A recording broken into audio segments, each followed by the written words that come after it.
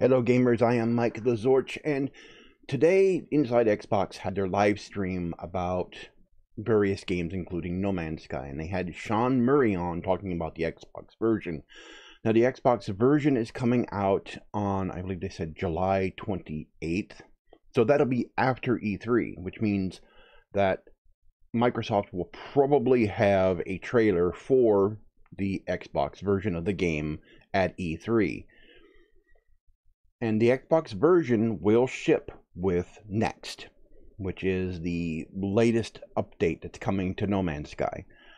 Now, let's talk a little bit about the game, because it's a subject of a lot of contention. There's a lot of haters out there who are just holding on to their hate. There were a lot of haters in the live stream chat, just screaming liar when he was on, just acting like complete imbeciles. And I think I know why that there's so much hate for this game with a lot of people.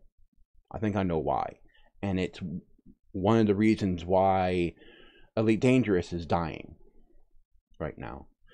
But next is going to be the next update for No Man's Sky, and it's going to be bigger than any of the previous updates that have been released. And people underestimate just how big the past 3 updates for the game were. Now, the first update after the launch of No Man's Sky was the Foundation update. That was the beginning of something that they were going to build upon. And that changed the game radically. I mean, radically changed it. Then the Pathfinder update came, and that brought us the ground vehicles. Again, radically altered the game a lot. I could not list everything that those updates changed because there's so much. They depreciated certain recipes and created a whole bunch of new ones and introduced a ton of new items to the game and introduced quest systems around building your bases, and you could purchase freighters, and they added some new ships, and then of course there was the different ground vehicles that you could build. So much was added to it, and it changed the game a lot. The core game, starting on a planet with your ship damaged and you having to collect resources to get your ship up and running again, that didn't change much. There were some minor differences in this, but that part didn't change much. And still you have to go out there and collect minerals and different components to build tech, build up your ship, build up your multi-tool, and be able to get off a planet and be able to jump from one star system to another, and even being able to follow the Atlas path. That didn't change all that much until Atlas Rises. Now, Atlas Rises came later than the other patches did. The other patches, they came about 6 months apart.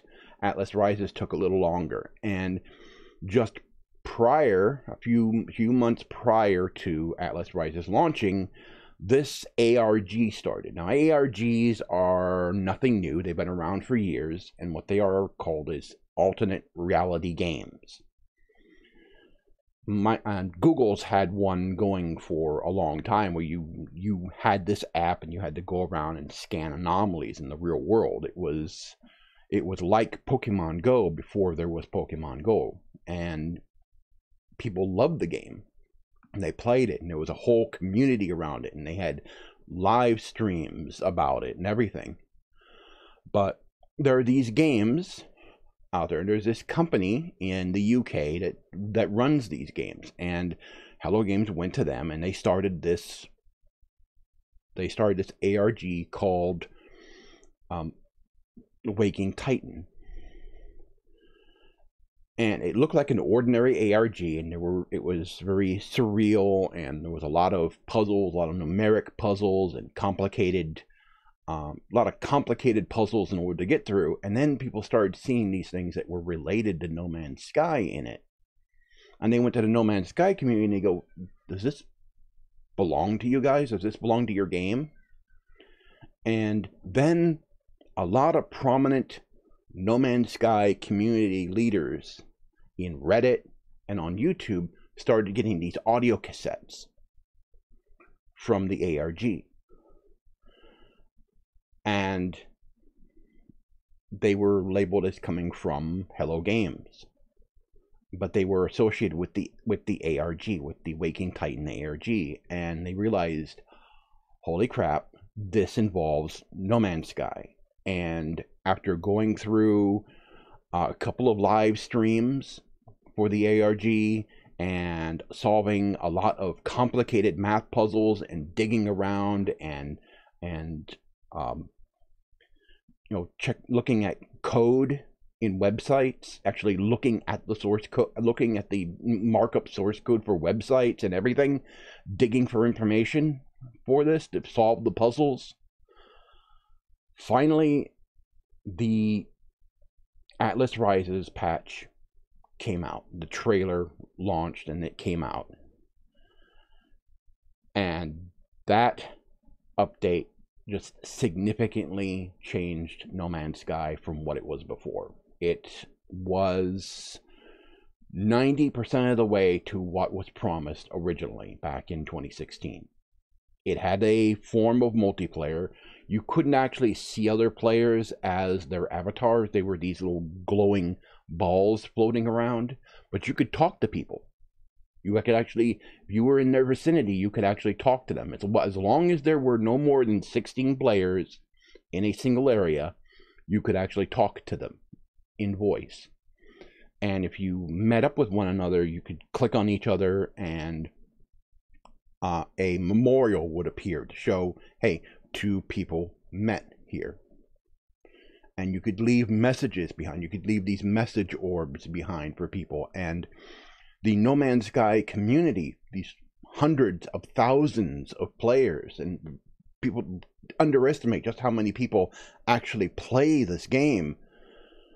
These hundreds of thousands of people started building these hubs, these community hubs in the game. They would go to these planets and they would they would give out the coordinates for these planets. So they would give out the glyphs for the stargates, or the portals that are on the planet, the working portals, because Atlas Rises introduced the working portals. Now, the hubs came about before Atlas Rises, so you had to have the coordinates, and there were tools for finding those coordinates in the galaxy, or the game. It was a third-party tool for finding those coordinates in the game. But after that, you could use a portal to get to that planet, or you could still use the coordinates to get there. And there were literally hundreds of pods, and there was a special event where they brought everybody together to just basically meet up in game. And it's brought people together unlike anything else I've ever seen in a video game before. It's done some incredible things, and not a lot of people know it's happened. A lot of people do not know that it was going on. You just have a lot of people out there still hating on the game because they either saw the hate from the initial launch and they just hold on to that, or they had the game at launch, refunded it, and never looked back. And when they see people talking about that they're playing the game and enjoying it, they're going, what the hell? That game was terrible. Why? It goes, blah, blah, blah, blah, blah, blah, blah. Sean lied, blah, blah, blah, blah. There are these 4 guys. There are these 4 guys who are just harassing the hell out of everybody in the Steam discussion page for No Man's Sky. When you're in Steam and part of the Steam community, you can tell if someone actually owns a game because it'll say when they post a message, in a form that is specifically for a game, it will tell you that they actually own it. Well, these four guys don't. And they harass the hell out of people in there. They just constantly go on about Sean lied, Sean lied, Sean lied, blah, blah, blah, blah, blah, blah, blah, blah, blah, blah, blah, blah, blah, blah, blah, blah, blah. And it's the same way everywhere else, except you can't tell whether someone owns the game or not, or actually played it. And I think I know the reason why there was so much hate for the game. Because there's really no justification for the hate. Really no justification for the hate. A lot of stuff has come out recently that suggests my theory that Sony is directly responsible for the game's launch the way it was, is because Hello Games was under an exclusivity contract with them. Now, when you're under an exclusivity contract like that with a game company, they can dictate when a game gets launched. And No Man's Sky's hype was huge. Also, if a game is under an exclusivity contract with Sony or a game publisher or a game console maker, they're responsible for the marketing. So if you want to blame the hype, all the marketing and all the hype on anybody, blame Sony, because they paid for all that marketing, for advertising the game for the PlayStation 4. They are the ones that paid for all of that advertising. They're responsible for it. Not Hello Games, Sony. They hyped it up with the media.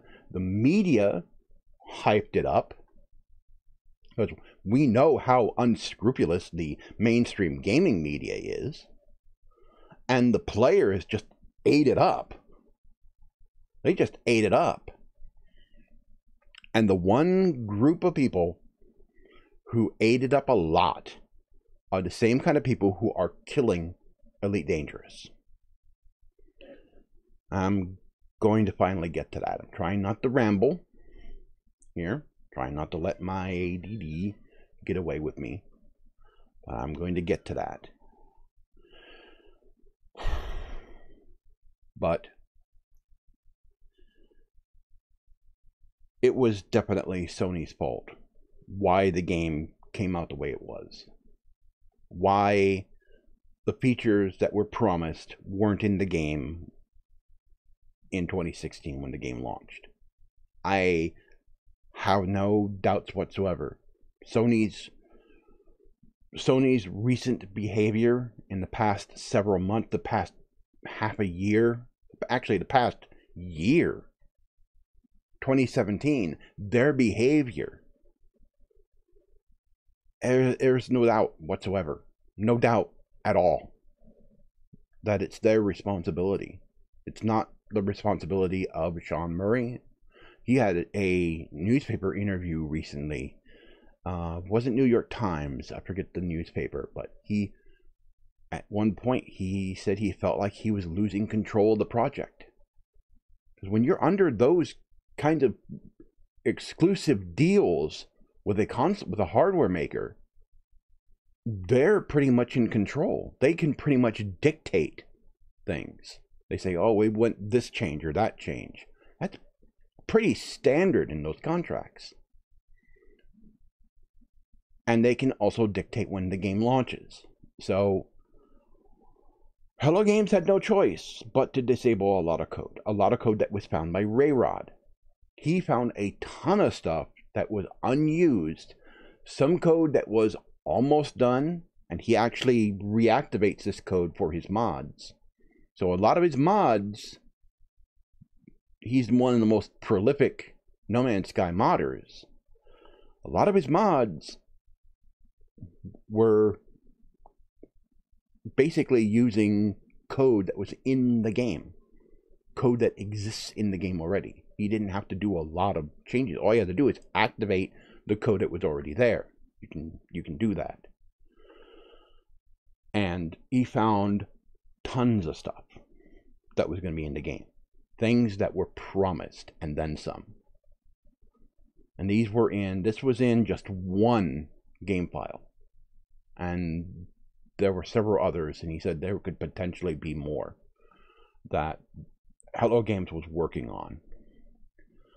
So they've had a year since Atlas Rises to work on the next update on No Man's Sky Next and the Xbox version, which will include it by default. So they've had a year. If they were able to do all that much within just 6 months between Foundation, Pathfinder, and Atlas Rises, a year? Holy crap. And in the interview in Inside Xbox, Sean Murray said that they had multiplayer working for 6 months. And they've had a year. So 6 months after development of the next update, they had multiplayer working. And it's been working ever since. So they've been working on other stuff along with it. So there's no telling what they could have added to this game. I know based on what he said, there will be PvP, and we'll get into my final thought into it here. And there will be base building to build bases with your friends. No word on how many people can be whether you can form a group or whether you can form a group or a party in the game, so to speak. Probably can. If likely, there will be still voice chat because Atlas Rises had voice chat, so they could easily incorporate that. But they've had a year, and they had full multiplayer working for 6 months. So, yeah, this is going to be a very big update. So, getting into what I had talked about before, about who the haters are, why they hate No Man's Sky, and why I say it involves the people who are killing Elite Dangerous right now. Elite Dangerous is a game I live stream on my channel, TheZorch Central, and it's supposed to be a space sim. There's very little sim to the space sim, actually, but it's, you can trade, you can be a bounty hunter, you can be a pirate, you can go mining, but the game is very heavily focused on PvP. Very heavily focused on PvP. Most everything is focused on it. That's the most fleshed out part of the game, is the player versus player, the combat. The rest of it is not very well thought out. I mean, you can explore, you can go out there into deep space and be somewhat self-sufficient. You have to stop at a station every so often to do repairs to your ship. You can repair most components. Equipment exists in the game that will let you repair your internal components, and you can also make limpets, which will repair your hull. But then there's your ship integrity, which is sort of your damage resistance. You can't repair that unless you go to a station. And you can carry a fuel scoop to refuel your ship at a star. So you can be 90% self-sufficient out there in the galaxy. You can even replenish most of your ammo by just mining up materials from asteroids or from the material in planetary rings and everything in the game. But what's hurting it the most is the rather toxic community in the game who are very vocal and have Frontier Development's ear right now. And those are the ones that like playing PvP. Those are the ones who like going out there and just shooting up people randomly. And that's the big contention in the game. You see, there are 3 different ways you can play Elite Dangerous. You can play solo in the game, just by yourself with NPCs. You can play in a private group. You can create a private group, or you can join a private group. I'm part of Mobius. And then there's open. And open play is just like Destiny 2 or like an MMO where you're playing the game with everyone else in the game. Where most other players you will encounter, most other ships you will encounter will be other players. There's that many playing. The majority of those who play in open are the gankers, the player killers.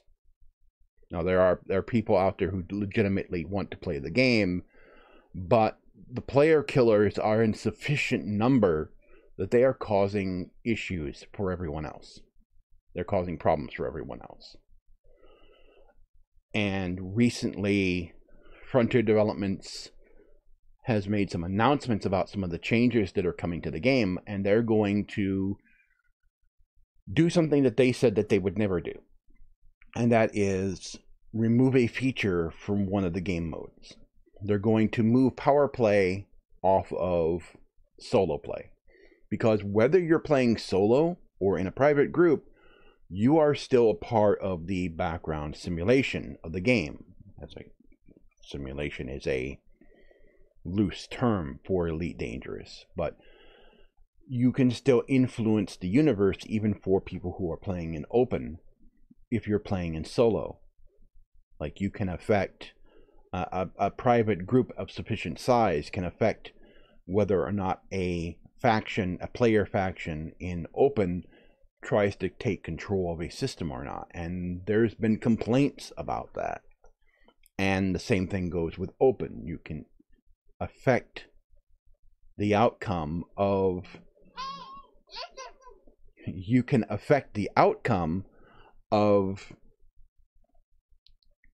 a power play by playing solo. You can affect the outcome of the open play players in solo or in a private group.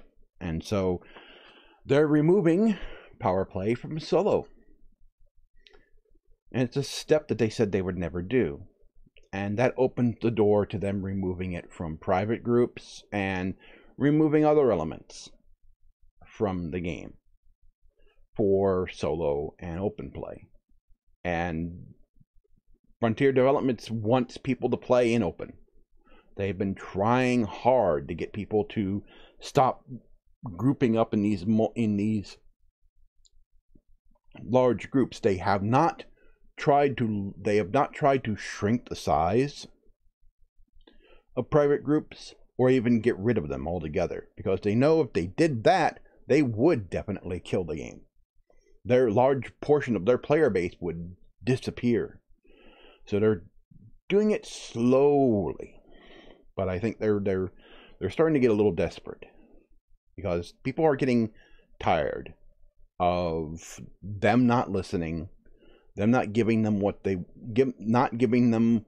want and what they need, or more than anything, they're tired of Frontier Developments catering to the griefers, because most everything they've done caters to the PvPers. Most everything they've done caters to them. All the new weapons and everything that goes into the game caters to them. They introduced this new crime and punishment system that was going to be really good at punishing people who killed other players. Well, they made it toothless. They might as well have not introduced it. You know, they took this older system out that punished the players, the non-PvP players more for making minor mistakes. They took that out and introduced this new system that was supposed to punish the gankers more, and they made it utterly toothless. They made it utterly worthless. It's not really, it's no deterrent at all. And now they're doing this with power play. And it's hurting the game. And they're going to be doing, who knows what they're going to be doing next, especially with exploration and everything else that they say is going to be coming this year. And the game's been out since, I believe the Kickstarter was originally in 2012, so it's been around for a long time. And the amount of development that Elite Dangerous has gotten is small in comparison to the amount of development that No Man's Sky has gotten.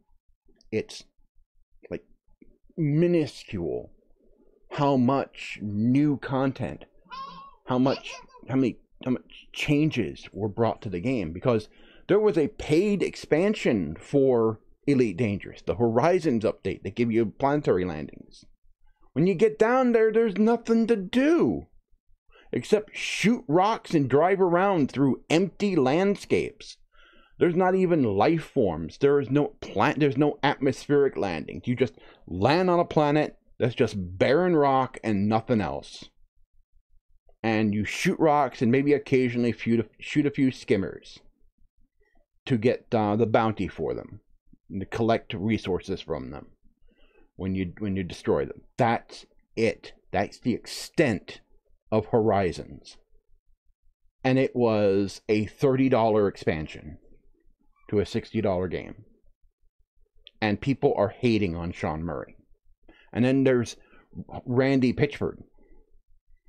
And he blatantly lied to players with Aliens Colonial Marines. You know, that whole demo they did at E3 saying, oh, this was going to be in the game. How the game was going to be. And then when the game shipped, it was absolutely nothing like that. I mean, he absolutely lied about it. And then after the fact, he blew people off and you know, he did not handle the criticism very well at all. Where's the torches and pitchforks for him? Where's all the righteous hate for him that we see for Sean Murray? Where is it? Where is it? I don't see it. Why aren't they hating on him? You know, why? I don't get it. I just don't get it. Actually, I do. I do. Because I think I know why there's so much hate for Sean Murray. And it stems, again, to the problem with Elite Dangerous. You see, the gankers are emboldened by Frontier Developments because they're basically catering to them. Basically giving them everything that they've wanted. And they're not doing anything to curtail their activities. They had the law, they had the crime and punishment system, and it's toothless. And they're not really listening to their community, not really listening to their players, to the majority of the players who want to just play the game, who want to enjoy the game, and the people who want a chilled experience of exploration in the galaxy. They're not listening to them. The difference is Hello Games is listening to their community. Multiplayer was a feature that was not going to originally be in the game, but because the players wanted it, Hello Games is adding it. In fact, they started adding it with Atlas Rises, and it's going to be in the game with the next update. So now, finally, I am going to get to the part that I was going to get to at the end. Why people hate on Sean Murray. Why? It's the people who want to be gankers. It's the people that are hurting Elite Dangerous. Because the game didn't have multiplayer and didn't have PvP out of the gate, they were looking for another game to be haters in. To be that guy that would go around and ganking other people. If you take a look at the people, when I mentioned those 4 guys in the Steam forum for the game, those 4 guys that are constantly harassing people and saying Sean lies, blah, blah, blah. If you look at their profiles on Steam, they all play CSGO and Call of Duty. All of them. They're those kinds of guys. They wanted PvP. They wanted multiplayer. They wanted PvP. They wanted to be able to go out there and shoot people. And if it's true for these 4 people, then it's likely true for the rest of them. For a lot of the other people. Because I've wrangled with a few of the haters out there. And the way they talk, the way they act, is the exact same way a lot of Call of Duty players and a lot of CSGO players, a lot of players who play first-person shooters, all act.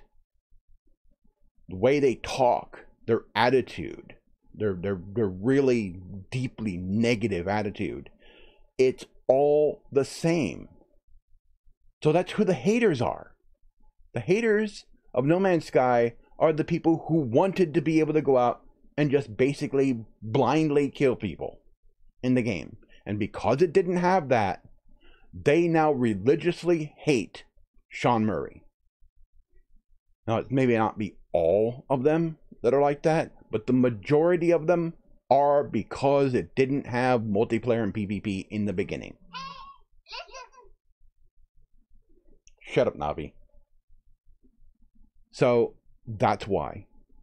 That is why. I've been Mike TheZorch. Hush. I've been Mike TheZorch. Thanks for watching, listening to my rant. I'll see you guys next time.